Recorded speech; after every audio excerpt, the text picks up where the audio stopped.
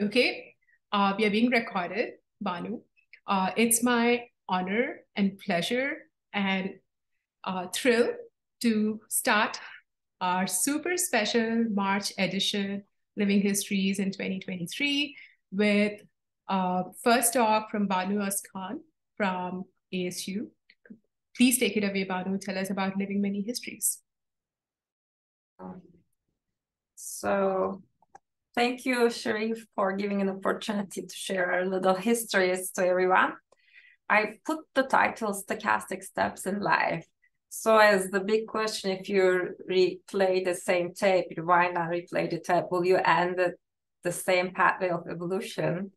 I think it's the same for the life too. If I happen to replay my life, I don't know if I would be where I am now, because there's always stochasticity and serendipity happens. So just go with the flow is an important thing, I guess. So therefore, I wanted to say there's a lot of stochastic steps that took me here, but someone were lucky, and so I'm happy where we are, and I'm so happy that what I'm doing, which I have passion, right? That's really a privilege. So my story obviously starts in Turkey, because I was born and raised in this country in Turkey. Half is like Asia, like with another part of Europe. So I was in a middle mixed culture of Eastern and West meet in that region, right? And since I was a little kid, I was really, really curious. So learning new things, it was my motivation. I always, look for stuff, try to understand how things work, broke a lot of things on the way. And while I was like a little kid child, I didn't have like what to do when I hit high school. I had no clue what, which major should I pick. The only thing I know that my family were physicians. I didn't want to be a physician. That's all I knew. And then I thought about like a school, like this was school, the college I attended eventually. That was my goal. I wanted to go to this school. It was in the middle of Bosphorus. You see this nice view of the Bosphorus. And this was, and I think that was it was one of the best schools in Turkey to attend. You have to work very hard to get high scores to get the school, but that was my goal. I really wanted to enter the school called Bhattacharjee University. And partly because I know education was good, because I was also impressed with the view. So like, it was like, I wasn't really, all I know that, but you can get a better education if you go to school. One thing interesting about the school was founded by American missionaries at the time, then given to the Turkish government later. So education was in English, and the whole infrastructure was mimicking American school. When I maybe became a faculty in US or start my education in US, I was already familiar with this, like that might stochastically help me to go through a certain hurdle in a sense, right? And so, and the school was great because it was very democratic, very keen on diversity, and that allowed me to have many friends from different backgrounds, really shaped my personality to be open, fair, and inclusive. And in our education, everything is like very, like all engineering. I was an engineering student at the time, take every classes together with other students. And I also take many diverse classes, including photography and cinematography. And all those things actually, in a sense, help you when you go face real life, in a sense. So much expose yourself to different classes, even so you think it's not related, is very important. But on the other hand, it also give you a little bit fun to take these different classes. I took psychology, sociology, philosophy, on top of all other required engineering classes. But I think it was crucial to shape myself as an adult in real life when I start working. And also I worked really hard to get a strong foundation in STEM. Like I really worked really hard and try to understand to the core. And I think that's also important when you're doing like a bachelor degree. And again, another stochastic thing is while I was studying, I ended up there was a center called Palmer Resource Center. and was founded this two people here, Yvette Bahar and Burak Erman. Maybe some of you guys know Yvette Bahar.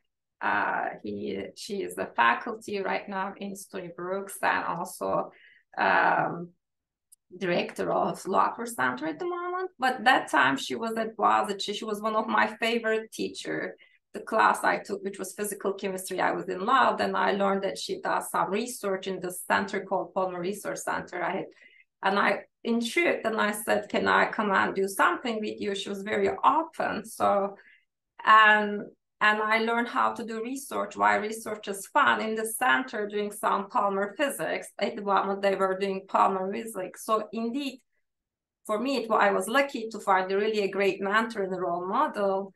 And that allowed me to really find what my actual passion was. And at the moment, Burak and Yvette decided that she wants to do something different. So she said, oh, I gave up this inorganic polymer, like polymers instead of synthetic polymers. I want to really understand organic macromolecules, particularly proteins. So she opened the specific special class that I attend. I said, oh, that's interesting. I want to take that special class. Why not? Being, open. And suddenly she introduced me with this question called so-called protein folding problem, right? So the problem of there is 20 type of amino acid, they have a specific sequence, that specific sequence turn into a specific fold, right? This was very popular in late 90s, beginning of things. Everybody was, computers were getting faster and everybody was trying to understand, can you use some tools to really understand computationally the three-dimensional structure? I found that quite interesting. I said, this is such a cool problem. And suddenly find my problem to do a PhD for, that was really interesting. Then I dig around papers around this and I came across this energy funnel landscape. I said, oh, that's really cool. While I was reading these papers and thinking why this was a cartoon and funnel landscape, I realized there's this person in the papers that I don't know, Ken Dill. His papers was really great and very clear. I said, oh, this is such a cool person. So then I said, I like to work with him. And I applied a fellowship. I was still doing my PhD at the beginning in Turkey at the moment. And I said, I will apply a PhD fellowship and get some funding to start a collaboration with Ken, right? And I didn't know. So what interesting about is Ken knew actually Burak Erman. This is why it's a serendipity and stochasticity. I have no clue. Ken and Burak know each other because they overlap in Paul Fleury's lab. So when I write and then I explain which group, and Ken got interesting, and he's a very nice person and he always welcome everybody anyway. So I start working with Ken.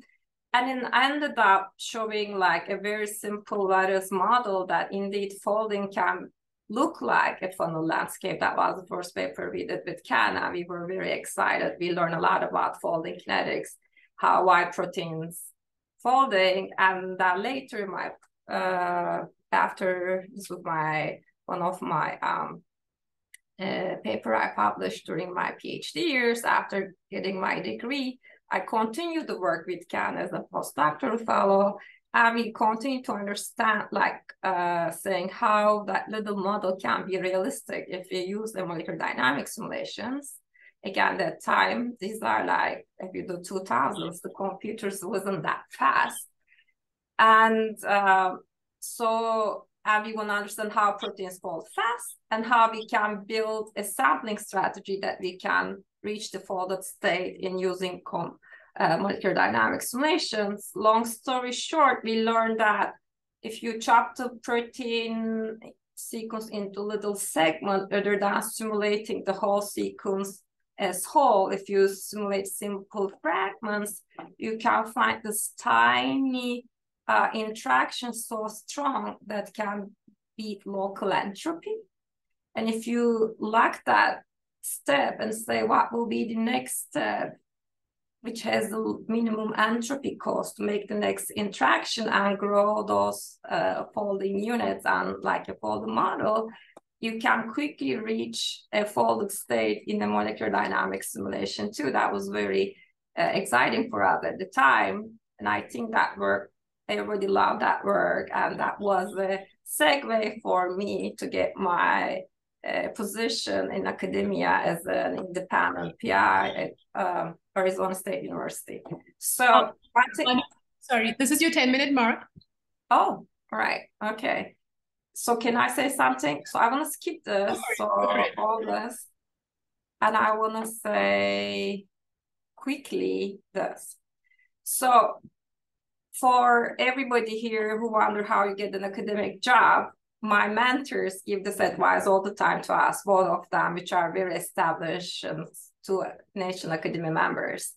They say that to get an academic positions, you have to do perfect earth-shattering science, and you have to show how you communicate these as strong letters, which will open the door, but then you need to communicate well and show that you can communicate well, you can get funding, and you can pull your weight to do what you want. So these are very important things to get a job.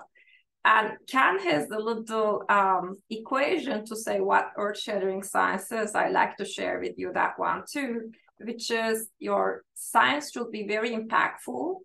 Also, when you do this, it has a high rate of decisiveness.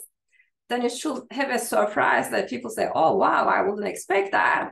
But that will be rigorously continuous with a depth.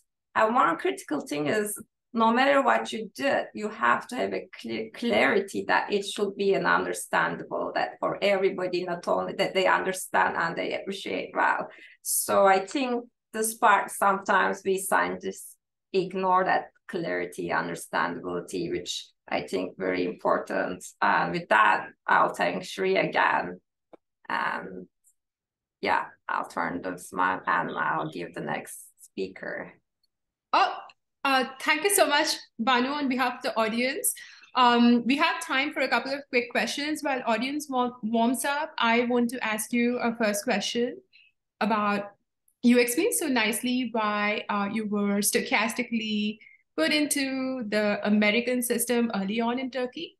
And that helped you direct you towards the American system. But would you tell us some of the things that were different for you as an immigrant woman in the United States? Okay.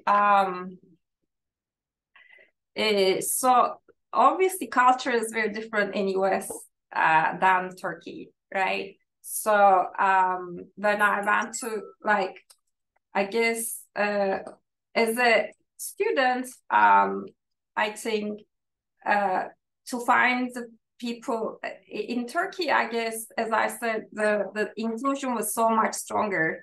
Like in my university, for some reason, it was all resolved. And US, first of all, I was a stranger, and a lot of people in the group was like local. So I have to break the ice and tell this people, like, you know, I'm like you, and get common grounds to really also fight the friendship like that, because it's very important. You learn most from your peers, not your mentors at a certain level. So for that, you have to have a lot of friends. And from a different culture, and learn that other cultures, and, you know, to get to know them and find a common ground was a little bit harder, but it wasn't that difficult.